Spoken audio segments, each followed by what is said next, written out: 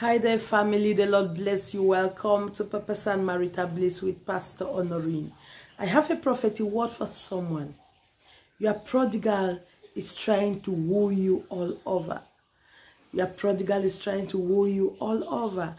This word is coming to someone.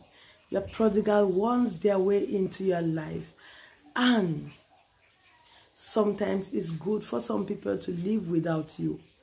Sometimes people think they can do well without you until you are actually out of their lives. Then they realize they have no life without you. And this is the same thing that happens to your prodigal. And right now, they want to woo you all over. They want to start as if they just met you. They want to woo you all over. If you still have a place in your heart for them, then it's going to be a better relationship this time around. It's going to be better because they have learned their lessons. They have recognized and realized your position in their lives. They know exactly what they want right now. So it's going to be better than the last time. Things are going to be better than the last time. This is another opportunity to make things right. Except you don't want them again. Except you decided to move on. Then that is absolutely okay.